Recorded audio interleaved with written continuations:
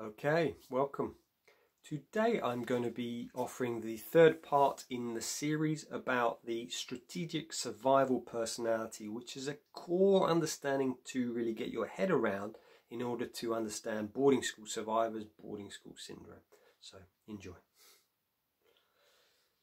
So, last 2 weeks we have done the strategic survival personality of the complier, or the conformist, the rebel, and today is the crushed. So as I said last week, the percentages are roughly, if you imagine that the conformists, the compliers are probably 80%, possibly 90% of any year group at boarding school or of ex-boarders. Most of us are compliers. Then you've got probably 10-15% which are rebels. Then you've got the crush, which is about 5%. So if you were to look at a year group, so it might be 14 people in a year, then it would be one person would be the crushed. And as Richard Beard talks about in his book, The Sad Little Men, he said if you were in a group on your year and you couldn't see the custos, another word for the crushed, then you had to know that it was you. Yeah, because there was always someone there, So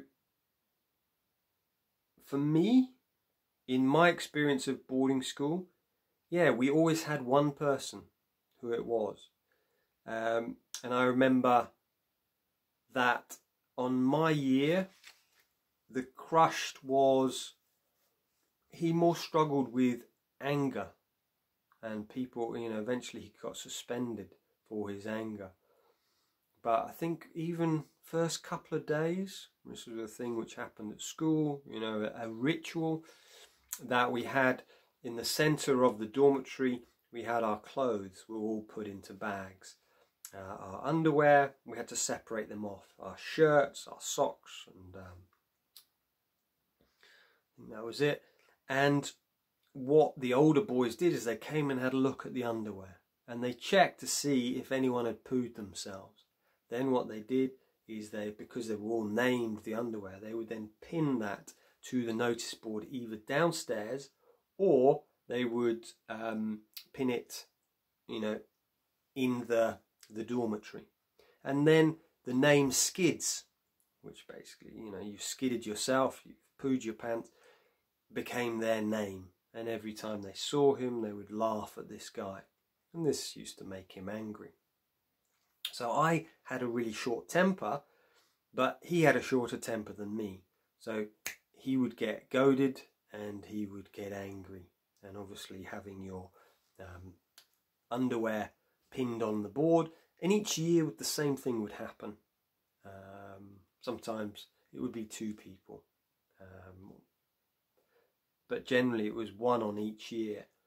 And what would often happen is that crushed person, certainly in my school, they either learnt to put the defences up or they left. So there was one boy on the year below me who was severely crushed. I mean, terrible. He was a lot smaller. When someone touched him, he would go, "Ow!" So people would touch him even more and they would kick him. Eventually he left the school, but when he left, this crushed boy, he went to a new boarding school, one of the top 4, Eton or Harrow, and within a term, I believe, possibly 2 terms, he came back because the bullying at this new school was horrific, and he said it was much better at what he knew. And he came back and he'd put this shell up. He was very cold. He'd become this. He put the defences up. So I'll read a little bit about the casualty or the crushed. These people may have been neglected, abused, or subject to double binds even before they went to school. So a double bind is that idea: I'm damned if I do, I'm damned if I don't. So that you don't love me, and even if I do this, you still won't love me. So Being already so damaged, they were unable to create a competent survival personality and suffered bullying and scapegoating at school from staff and children alike. Alternatively, they were abused at boarding school, often sexually, and were unable to make a cry for help, or their cry for help was glossed over or ignored. Their situation is often accompanied by drug and alcohol problems, poverty, or social isolation. Even some ex-boarders from quite privileged backgrounds can fall into this group.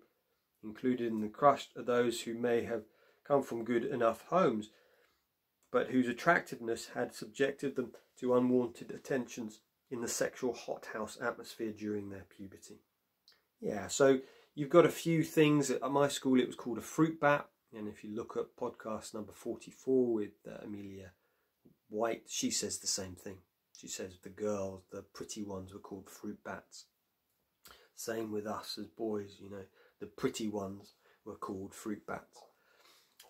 There was also, you know, if you had big nose, or you had red hair, or you had something which was different, you did something, you were, you know, they tried to crush you. And I think this is interesting.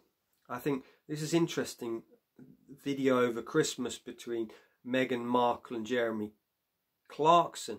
I see that we as a society, as the British media, have tried to crush Meghan Markle, try to crush her because she's somehow different. She's American. She doesn't come from this upper class background. So she says, he goes on to say, as we know, the outward face of the strategic survival personality tends to exhibit high if brittle functioning. A casualty or a crushed might have been able to put on a brave face just enough to avoid annihilation, you know. So this boy, when he left the school, he hadn't managed to do that, so he left. Yeah, but a lot of cases they don't learn that, you know. And that's the amazing thing at school, is that amazing or terrible thing is that even fighting back, that is seen as weakness in a boarding school. You know, I learned just to be really angry, but I never fought unless I was drunk, and then I was drunk, then I'd do it privately often. I might punch someone, but it was very rare that I did that. So, you know, even if you have that defense of punching, that was seen as a weakness. So people would keep goading you. But those crushed by boarding will be exhibiting some signs of distress, even if it takes on an effort to realise that they are not just misfits. In these cases, bullying leaves its mark ineradicably. Being bullied can lead to a life dominated by much sadness and depression. Yeah. So those are just some of the ideas about the crushed.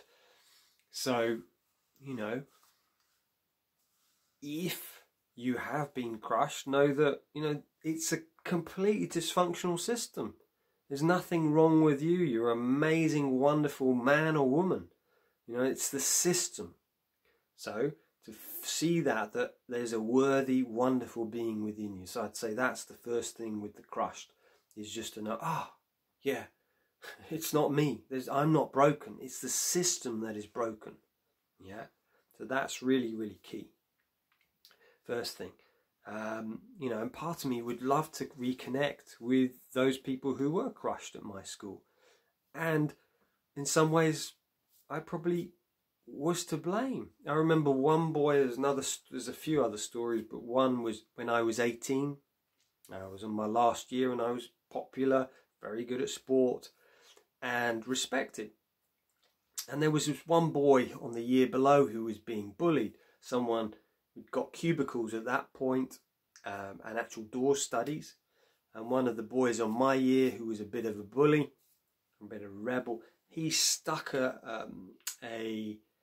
ladder through this boy's window, and he was just in his study all night, just bullying him. I don't know why this was, but he was kind of biting the guy from the year below.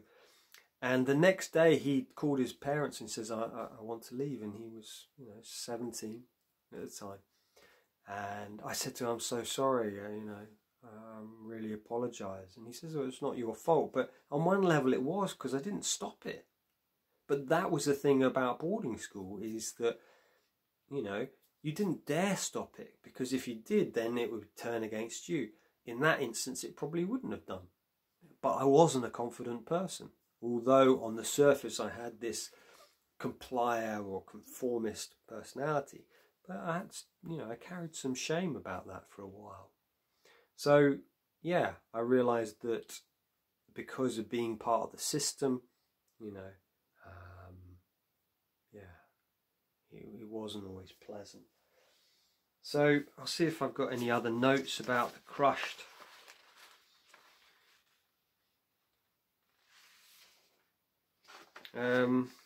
Yeah, so I think the other thing is the crushed, Nick says in Wounded Leaders, the problem with the crushed is that they are unable to put sufficient resources into survival to be credible.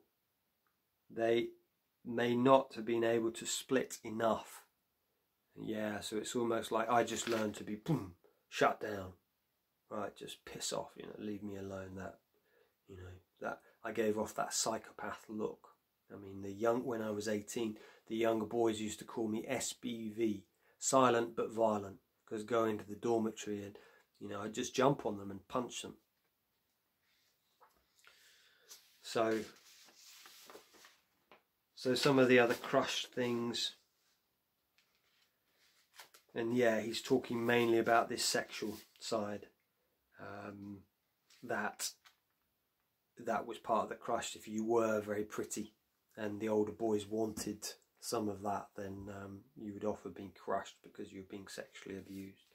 I think Richard Branson talks about that his first night in public school, age 13, he was sexually abused by an older boy. So often those, if you were attractive, then that would also, crush you, and especially teachers, which happened in my school quite a bit. Yeah, so I think I'll just leave that there. But yeah, there's just some ideas to work out, where am I? And it might be, as Nick says, it might be you dance through each of these. Some days, I can feel a bit crushed. It's like, right, how do I pick myself up? Sometimes I can go into the rebel or the complier and the conformist. Just to be aware, is this me, my true self, or is this just a personality trait, survival strategic personality? Am I just, is it a learn from school? I know, and I talk about this in my book, which is, I still haven't found a publisher for it, but this idea of the rules. What are the rules we take on?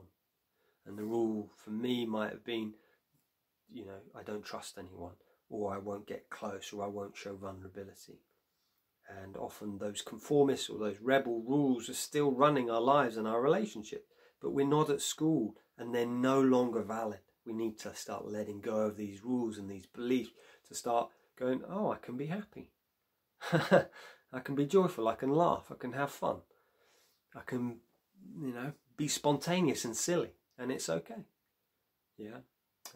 So some reflections there. I hope this series has been useful, and take care. Any questions, let me know. Bye for now.